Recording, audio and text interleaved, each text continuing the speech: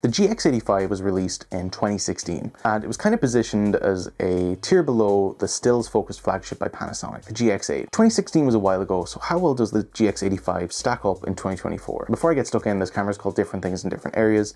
It's called the GX85, the GX80, and in some regions, the GX7 Mark II. I'm going to call it the GX85 because that's what my model is, and my understanding is that's the most common name for it out there.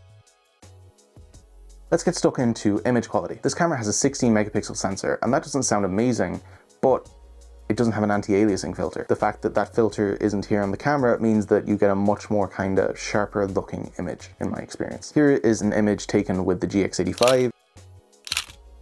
Here it is taken with the GX8. Here it is with the G9 Mark II. And here it is with the G9 Mark II in high-res mode. You can also recover quite a bit of detail in images that you shoot with this camera. That doesn't mean you're going to rescue an image that's severely underexposed, but if you're taking a landscape shot and you want to bring up your shadows, or if you're doing street photography and you want to reveal a bit of information that's there in the shadows, like a door or something, you can do that here completely. I'd have no problems giving an image from this camera a heavy edit and then printing it to A1 size. And if it's something that you like, we do have a lot of fun filters in this camera.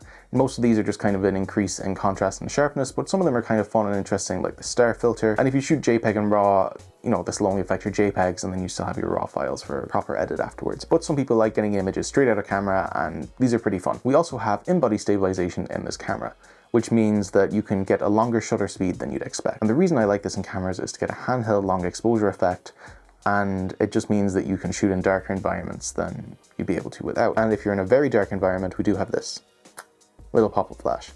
It's not amazing, but it does the job, and I quite like to kind of hold it back with a finger to get it to bounce off a roof or a wall or something like that. I feel like it gives a much more kind of natural look.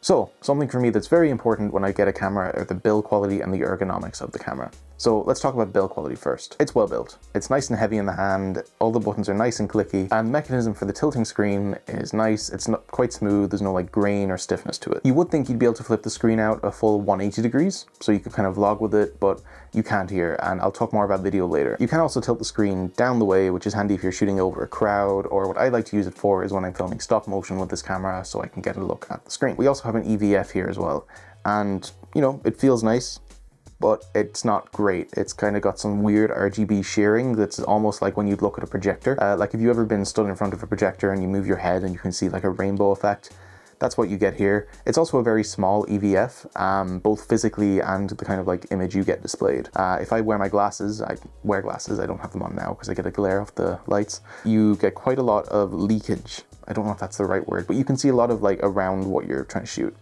And it's just a very small image on the screen because it's a 16:9 screen displaying a 3:4 image, or 4:3 image rather. Last thing with the EVF, on cameras like the GX8 and the GX7, which this is considered the Mark II of in some regions, you can tilt the EVF up. You can't do that here. Your EVF is fixed in position, but it does the job. Ergonomics wise, the camera's really comfortable in the hand, even with a larger lens like my 12-60, which I know it's not a large lens, but on a body like this, it kind of does seem a bit out of proportion. Where I like to use this body the most is with a small prime lens. So like the 20mm f1.7 by Panasonic, the 14mm f2.5 by Panasonic, which I have on at the moment, lovely tiny little pocket setup, and even the 17mm f1.8 by Olympus, which I'm filming this on. The reason I like to shoot with small prime is it makes this setup truly one-handed. You can turn the camera on and off, you can adjust all the settings, and you can not have to worry about zooming in or out. Whereas if I'm shooting with my 12-60, it's more of a two-handed setup. Of course, that's only true if you're not manually focusing or using a manual focus prime. Speaking of focusing, the autofocus on this is really nice and snappy. I mean, it's comparable to pretty much any micro four thirds camera I have. So like the EM5 Mark II, the GX8, the original G9. It's not quite as fast as the G9 Mark II, but of course that has phase detect autofocus, and it's got a bunch of AI helping it out. What we do have on this is face tracking autofocus, which would be great for video, but you know, we're going to talk about video in a bit. When you're looking through the EVF, you can use your thumb on the back screen almost as a sort of trackpad to move your focus point around, which is cool, but to be honest, I just tend to tap where I want it to focus. You have like your typical kind of Panasonic focusing here as well. You can choose a zone of focus points, you can choose a single point. And we do have post-focusing here as well, which I feel is just a gimmick, to be completely honest. It's never something I've used in a body, but it's there if that's something that you're interested in. Let's talk about the video capabilities of this camera. Now, I said I had a few things I wanted to talk about video, but what I'm going to do here is compare it to its kind of big brother or cousin, some relative, the GX8. This camera is an upgrade and a downgrade from the video on the GX8. Like on the GX8, we have 4K video. That's good. Unlike the GX8, we can actually use the IBIS in this camera when we're filming video. That's very good. The small form factor of this camera means you can stick it on a gimbal quite easily. That's good. The screen flips out so you can shoot from the hip. That's good. And we don't have a mic input. That's quite bad. I know I could just use an external mic and record it to something like a Zoom H1N, or even these little DJI microphones I'm using. You can record audio to these and just sync it in post. I don't like doing it. It's a bit of workflow that I just don't particularly care for. So what I'm going to do now is give you snippets of the internal mic on this camera in a few different scenarios, with and without some corrections. This is what the inbuilt mic on the GX80 or GX85 sounds like. I'm in a room that's not really acoustically treated. So I'm talking with the GX85 right now. This is what the inbuilt mic sounds like.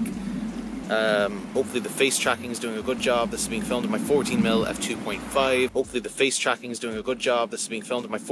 f2.5. You might notice, I don't know how well YouTube compression is going to handle it, but sometimes with this camera, particularly if you're in a quiet environment and you're filming video, you can actually hear the IBIS working away. This is what the inbuilt mic... That makes sense. The IBIS is inside the camera working. The microphone is also inside the camera working. It's going to happen. But it's not something you'll notice in like a finished product. It's just something you might hear. So I will say the video out of this camera, besides audio, is actually quite nice and usable. The autofocus for this is, I think, quite usable if you're just kind of filming B-roll. And what I like to use this most for video is doing in-camera time lapses and stop motion. I know I could do that all just by taking images and sticking them in Final Cut, but that's it's another bit of workflow. I'm quite a lazy person. Like if you want a stills camera that you'll occasionally do a bit of video with, this is quite usable.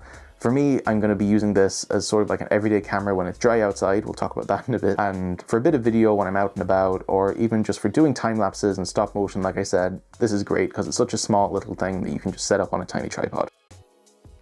So let's talk about strengths and weaknesses of this camera. Strength 1 is the form factor. I really like a tiny camera. It looks incognito when you're out and about, which is great because I don't want to get robbed. And also, you can like take pictures and it doesn't look like you're taking professional photos. But with something like the 14mm, the 20mm, even the 17mm I'm filming this on, it's a nice small pocketable setup. Image quality wise, for all it's only 16 megapixels, the removal of the anti-aliasing filter gives you really nice sharp images. The IBIS is nice to have because, I can just go out with this setup and I can get good shots in low light, I can get a handheld long exposure effect, and the fact it works with video just gives everything a smoother look. And my last kind of strength of this camera is probably an unpopular one. I quite like that you charge the batteries in camera. So I bought this secondhand and it came with 2 third-party batteries and a battery charger, but I still prefer having the ability to charge your battery in camera. The reason I like in-camera charging is because if you're out for the day and you didn't bring spare batteries, you can just plug into a power bank and you're good to go.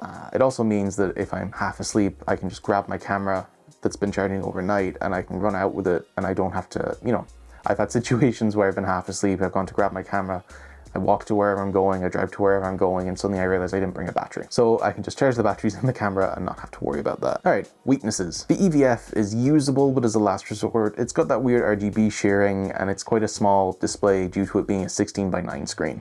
No mic input is also a weakness for me. Yeah, there's the internal mics, and I could record to an external thing. I feel like if you have 4K video in a camera, you should have the option to have a mic in. Even if that means you have a sort of combination jack where, let's say it's a 2.5mm, but it does your headphones, it does your like remote control, and it does your mic. I'd rather something like that. The body also isn't weather sealed, and I live in Ireland. It's raining at the moment. Don't know if you can hear it, but it means if I'm out and about, it just means I have to bring a waterproof bag with me and just kind of be more conscious of the weather forecast. But if you're thinking of doing street photography, I quite like doing street photography when it's a bright sunny day. You get them like hard contrasty shadows.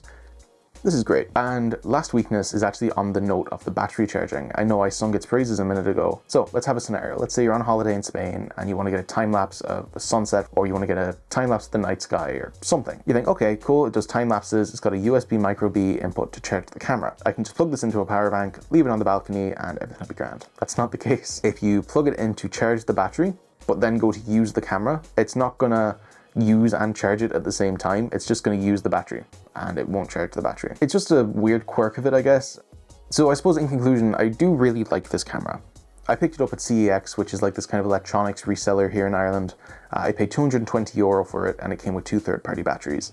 You can find them on MPB for anywhere from 350 to 400-ish euro, depending on the condition. At this price point, yeah, there are other options. You could get yourself a GX8, you could probably even get an EM5 Mark II, depending on where you look. I think there's more to a camera than specs and price. How does it feel in the hand? How much does it make you want to go out and use it? They're important too. Character. And this body has a lot of character, even down to its little shutter sound. It's got such a lovely shutter sound. I think if you're going out traveling and you don't really need a weather sealed camera, something like this with either the Lumix 12 to 32 little pancake zoom, which is what I believe was actually the kit lens when this camera was released, or if you want a bit of extra reach, the 12 to 60 or a few primes, then I don't know, it's nice, does the job. You are going to see this camera appear on the channel. I'm going to be using it for B-roll when I'm out and about. I'm going to be using it for some street photography, just some general walkabout photography. So I want to leave you with a question.